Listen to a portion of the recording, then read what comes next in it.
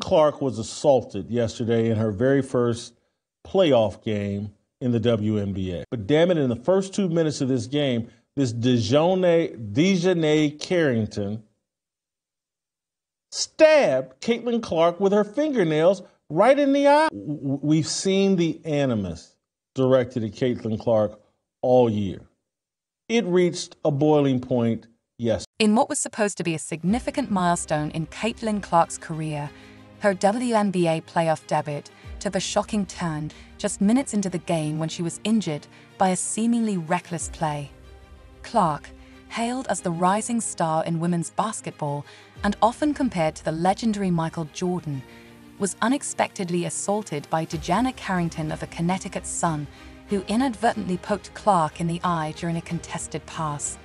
This incident occurred only 2 minutes into the game, leaving Clark with a swollen eye, disrupted vision, and a derailed performance.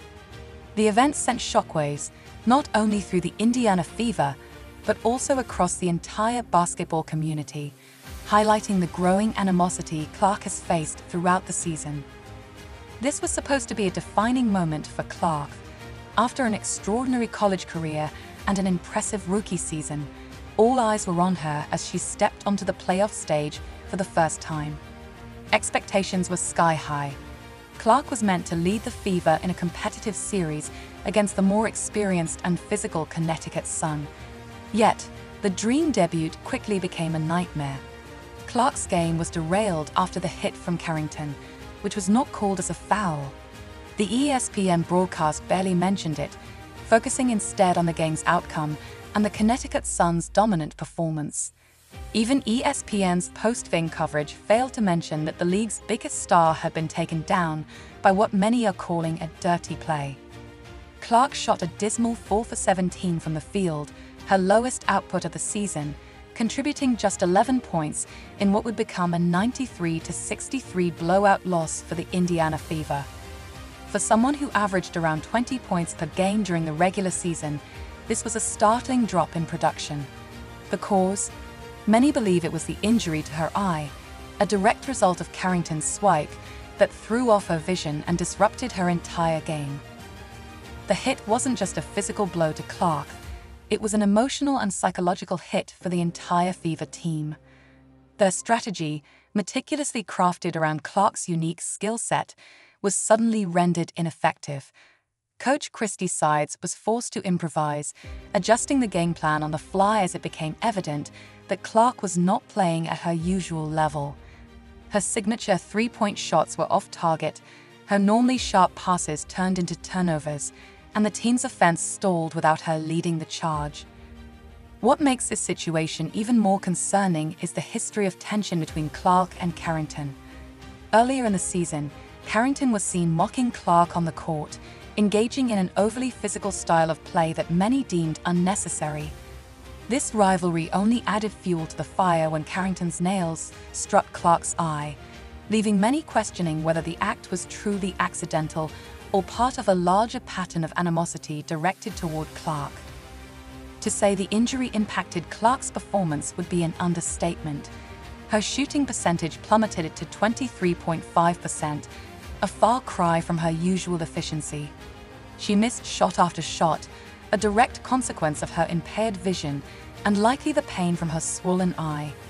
Even her basketball IQ, usually on full display with pinpoint passes and court vision, seemed off as she made uncharacteristic mistakes. What would normally be routine plays for Clark became forced attempts as she struggled to regain her rhythm. It was clear to anyone watching that this was not the same player who had dominated the regular season. Yet, despite all of this, the referees didn't even call a foul. No review was initiated. The game simply moved on, as if the league's biggest star hadn't just been injured on a potentially dangerous play.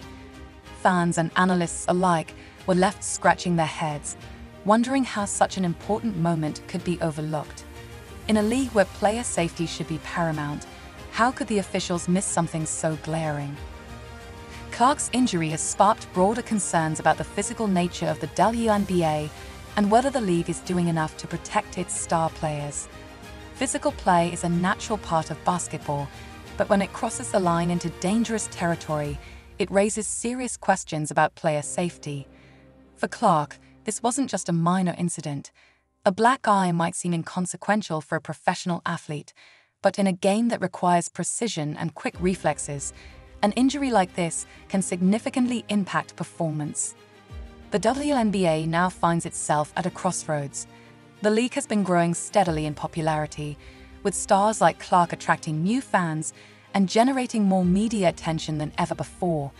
But if incidents like this continue, and if the league doesn't take steps to address player safety, it risks alienating both its players and its fans. It's not just about Clark either.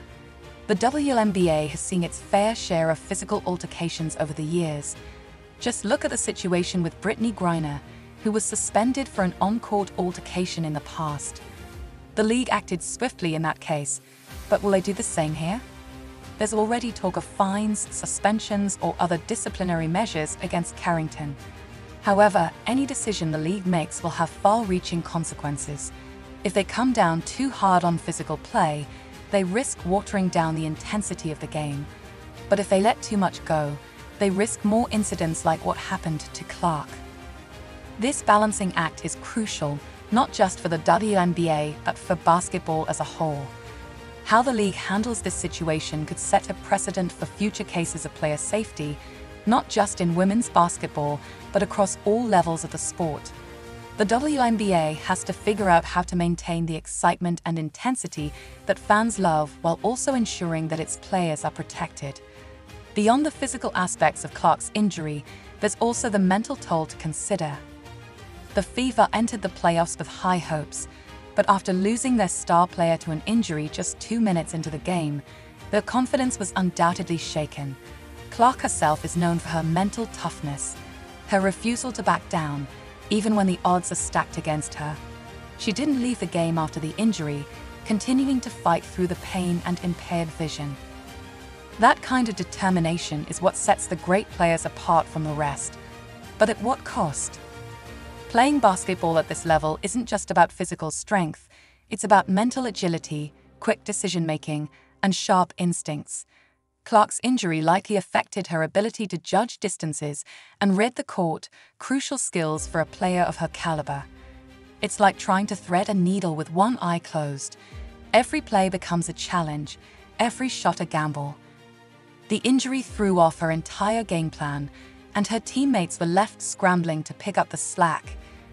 Kelsey Mitchell and Aaliyah Boston, two of the Fever's other key players, found themselves in the spotlight as the team's strategy shifted away from Clark. They had to step up and fill the void, but the Connecticut Sun had a plan in place. They double-teamed Clark, knowing that even if she wasn't at her best, she was still the focal point of the Fever's offense. This strategy left the Fever struggling to find other scoring options, further contributing to their blowout loss. And then there's the question of race. Some have speculated that Clark, a white player in a predominantly black league, has been targeted more aggressively this season, with players like Carrington, Kennedy Carter, and Angel Reese at the forefront of the physical confrontations. Whether or not there's a racial element to this situation is up for debate, but it's a topic that can't be ignored. The WNBA is one of the most diverse leagues in professional sports, and the dynamics between players of different races and backgrounds can sometimes add an extra layer of complexity to on-court interactions. As the Fever prepare for their next playoff game, all eyes are once again on Clark. Will she be able to bounce back from this injury? Will she even play? If she does, there's a good chance she'll be wearing eye protection, not just for safety, but because the injury could still be affecting her performance. Imagine trying to shoot a three-pointer with your depth perception off. It's like playing basketball underwater. The Connecticut Sun, knowing how crucial Clark is to the Fever's success, will likely double down on their strategy of pressuring her at every turn. But this could open up opportunities for other players, creating a chess-like game of strategy as both teams try to outmaneuver each other. The Fever's home court advantage could also play a role. Their fans will be out in full force, cheering on their team in what has now become a do-or-die situation. This isn't just another playoff game, it's a pivotal moment for the WNBA. How the league responds to Clark's injury will set the tone for the future of the sport. Will they crack down on physical play, enforcing stricter rules to protect players?